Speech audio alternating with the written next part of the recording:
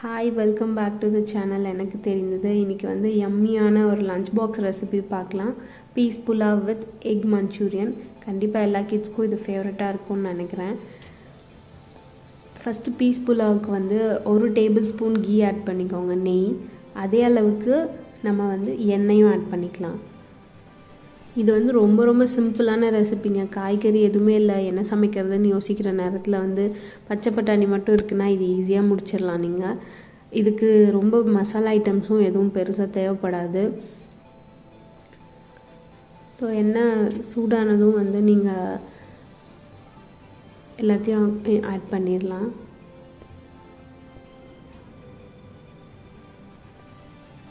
இதுக்கு தேவை வந்து ஒரே ஒரு பச்சை மிளகா, ஒரு பிரியாணி பூ, கொஞ்சம் ஏலக்காய், லவங்கம், சீரகம் அண்ட் வெங்காயம்.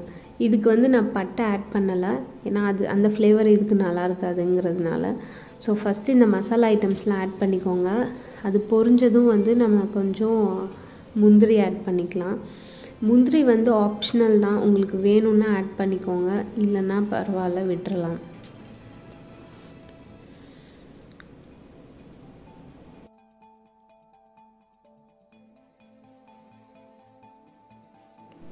அடுத்ததாக வந்து வெங்காயமும் பச்சை மிளகாவும் ஆட் பண்ணிக்கலாம். இந்த ரெசிபிக்கு வந்து வெங்காயத்தை நீங்கள் வந்து ப்ரௌனிஷ் ஆகிற வரைக்கும் வதக்கணும். ரொம்ப கருகிடக்கூடாது, பட் அதுக்காக ஒயிட்டாகவும் இருக்கக்கூடாது, கொஞ்சம் கலர் சேஞ்ச் ஆகணும். எதுக்காகனா அந்த கலர் சேஞ்ச் ஆகும்போது உங்களுக்கு வந்து கொஞ்சம் ஸ்வீட் டேஸ்ட் வரும். அப்புறம் இந்த கலர் வந்து ரைஸோட புலாவோட கலரும் வந்து சேஞ்ச் பண்ணும். அதுக்காக தான் லைட் ப்ரௌன் கலராக வர்ற மாதிரி இருக்கும். பச்சை பட்டாணி ஆட் பண்ணிக்கோங்க. அடுத்ததாக ஃப்ரெஷ்ஷாக வந்து பச்சை பட்டாணி வச்சுருக்கீங்கன்னா டேரெக்டாக அப்படியே ஆட் பண்ணிக்கோங்க. என்கிட்ட காஞ்சது தான் இருந்தது, ஸோ நான் அதை ஓவர் நைட் ஊற வச்சு 3/4 வேக வச்சு வச்சுருந்தேன். ஏன்னா இப்போ நம்ம அரிசி போட்டு 2 விசில் வைப்போம், அப்போ வந்து ரொம்ப குழஞ்சிரும் பட்டாணி, அதனால 3/4 வச்சுக்கோங்க. அடுத்ததாக தேவையாக்கு ஏற்ற மாதிரி உப்பு ஆட் பண்ணிக்கோங்க. உப்பு ஆட் பண்ணி நல்லா கலந்து விட்டுருங்க. கலந்து விட்டுட்டு அடுத்தது அரிசி போடணும். இதுக்கு அரிசி போட்டு கொஞ்சம் அரிசி இதெல்லாம் கலந்து விட்டு அதுக்கப்புறம் தான் தண்ணி விடணும். எல்லா ரெசிபிக்கும் நம்ம ஃபஸ்ட்டு தண்ணி விட்டு கொதித்து அதில் உப்பெல்லாம் பார்த்து அதுக்கப்புறம் தான் வந்து அரிசி போடுவோம். இதுக்கு வந்து ஃபஸ்ட்டு அரிசி தான் போடுவோம். நான் வந்து இன்றைக்கி பாஸ்மதி ரைஸ் யூஸ் பண்ணலை, பச்சரிசி, நார்மல் பச்சரிசி நம்ம வீட்டில் வச்சுருப்போம் இல்லையா, அந்த அரிசி தான் யூஸ் பண்ணியிருக்கேன். ஸோ இதுக்கு வந்து 1:2 ரேஷியோவில் தண்ணி விட்டுக்கோங்க. 1 பங்கு அரிசினா 2 பங்கு தண்ணி.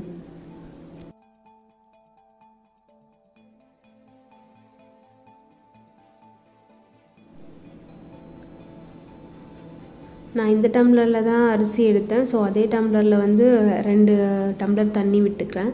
இதுவே பாஸ்மதி ரைஸாக இருந்தால் நீங்கள் 1 டம்ளர் அரிசிக்கு 1.5 டம்ளர் விட்டிங்கனாவே கரெக்டாக இருக்கும்.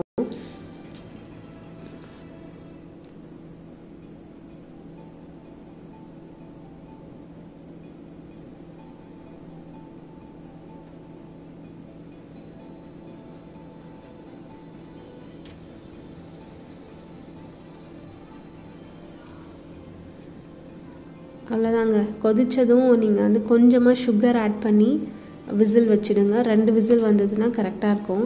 ஸோ இது ரெடி ஆகிற டைமில் வந்து நம்ம அடுத்ததாக எக் மஞ்சூரியன் ரெசிபி பார்த்துடலாம். இதுக்கு வந்து நான் 3 எக் எடுத்திருக்கேன். கொஞ்சமாக மிளகுத்தூள், உப்பு, அதுக்கப்புறமா வரமிளகா வந்து மிக்சியில் கொஞ்சமாக அடித்து வச்சுருக்கேன், ஒன்றும் பாதியமாக. So chilli ஃப்ளேக்ஸ்க்காக. இது ஆப்ஷனல் தான், வேணும்னா ஆட் பண்ணிக்கலாம், நான் கொஞ்சம் காரத்துக்காக ஆட் பண்ணியிருக்கேன். இது எல்லாத்தையும் சேர்த்து நல்லா அடிச்சுக்கோங்க.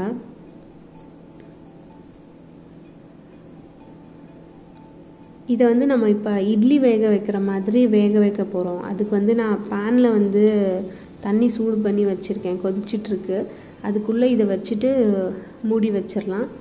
ஒரு 10 மினிட்ஸ் இருந்தால் போதும். நம்ம நார்மலாக எக்கு பாயில் ஆகிற டைம் தான் ஆகும், அதுக்குள்ளே இதுவும் வெந்துடும். இந்த மாதிரி இது வந்து வேகும்போது கொஞ்சம் உப்பி வரும், ஸோ கொஞ்சம் பெரிய பாத்திரமாக வச்சுக்கோங்க. ஃபுல்லாக ஆறுனதுக்கு அப்புறம் தான் அதை எடுக்கணும். நடுவில் எடுத்திங்கன்னா உடஞ்ச மாதிரி ஆகிடும். அடுத்ததாக அது பொரிக்க ஒரு மாவு ரெடி பண்ணிக்கலாம். இதுக்கு வந்து 1 டேபிள் ஸ்பூன் மைதா, 1 டேபிள் ஸ்பூன் சோள மாவு. எவ்வளோ எடுக்கிறீங்களோ அதுக்கு ஈக்குவலாக ரெண்டுமே ஈக்குவல் அமௌண்ட்டில் ஆட் பண்ணி கலந்துக்கோங்க. கொஞ்சம் நம்ம தோசை மாவு பதத்துக்கு கலந்துக்கோங்க. அப்புறமா இதுக்கு தேவையான உப்பு, முட்டைக்கு நம்ம அதுக்கு தேவையான அளவு அதிலே போட்டுட்டோம். ஸோ மாவுக்கு ஏற்ற மாதிரி உப்பு இதில் ஆட் பண்ணிக்கோங்க. ஆட் பண்ணிவிட்டு இப்போ பொரிச்சிடலாம்.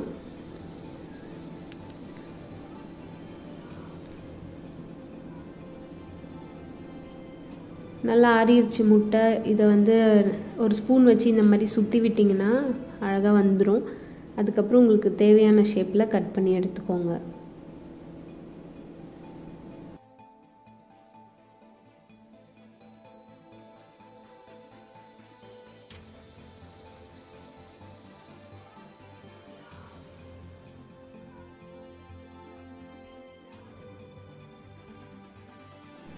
எண்ணெய் சூடாயிடுச்சு. ஸோ அந்த முட்டை பீஸ்லாம் வந்து மாவில் போட்டு கோட் பண்ணி பொரிக்க ஆரம்பிச்சிடலாம். கொஞ்சம் தள்ளி தள்ளி போடுங்க, இல்லைன்னா ஒன்றோட ஒன்று ஒட்டிக்கும்.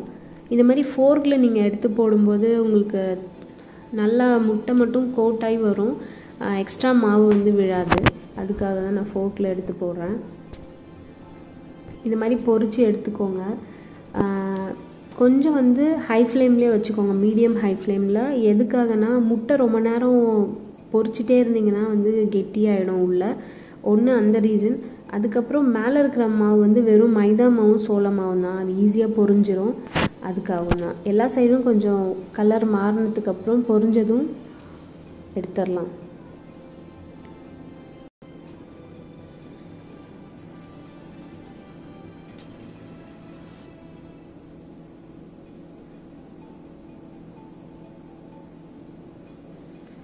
இந்த ஸ்டேஜ்லேயே இது கிட்ஸுக்கு ரொம்ப பிடிக்குங்க. சாப்பிட நல்லா கிறிஸ்பியாகவும் டேஸ்டியாகவும் இருக்கும்.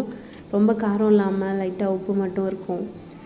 அடுத்து வந்து நம்ம மஞ்சூரியனுக்கு இந்த சாஸ் பண்ணிடலாம். இதுக்கு வந்து இஞ்சி பூண்டு குட்டி குட்டியாக கட் பண்ணி வச்சுருக்கேன்.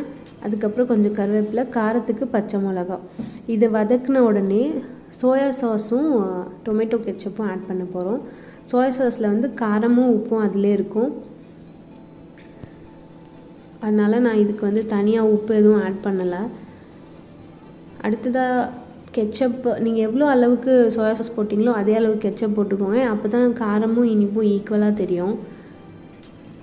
இதுக்கப்புறம் நம்ம பொரிச்சு வச்சுருக்க முட்டையை வந்து அதில் ஆட் பண்ணிவிடுங்க. இந்த ஸ்டேஜில் நீங்கள் ஸ்விட்ச் ஆஃப் பண்ணிடுங்க ஃப்ளேமை. ஏன்னா கரிஞ்சிடும் சீக்கிரமாக சாஸ், அதனால தான். நல்லா கலந்து விட்டிங்கன்னா நம்மளோட கலர்ஃபுல் எக் மஞ்சூரியன் ரெடி ஆகிடுச்சு. ட்ரை பண்ணுங்கள், கமெண்ட்ஸ் எல்லாம் போஸ்ட் பண்ணுங்கள். சீக்கிரமாக நெக்ஸ்ட் வீடியோவில் மீட் பண்ணலாம். Bye bye.